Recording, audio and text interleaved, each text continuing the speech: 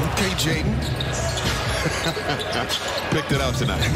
I'm assuming that's what you're talking about. Towns for three. No.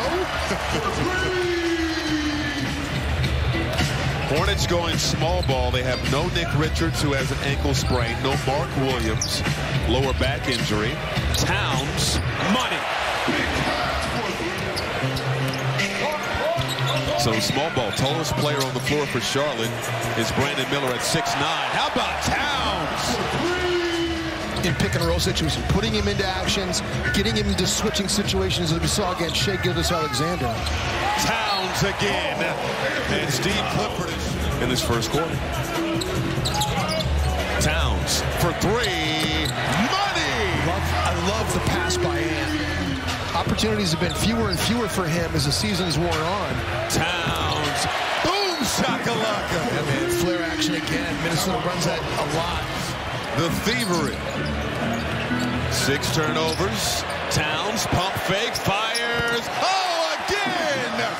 6 for 6 for Karl-Anthony Towns. Well, I don't know if it's the night or it's the position. Towns, 32!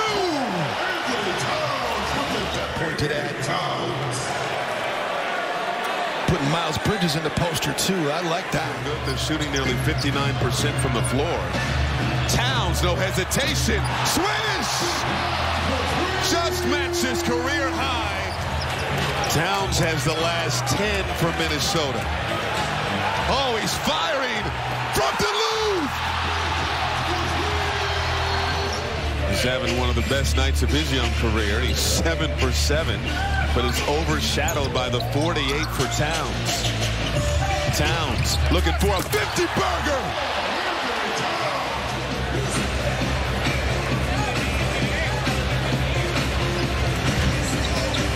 Towns winning the jump ball, 14 on the clock. Towns hits the threes! Out of players drafted from that 2020 draft. He's behind Sadiq Bey. Here's Towns for three! And 58! It's now down to 9. Towns, turnaround hook for 60!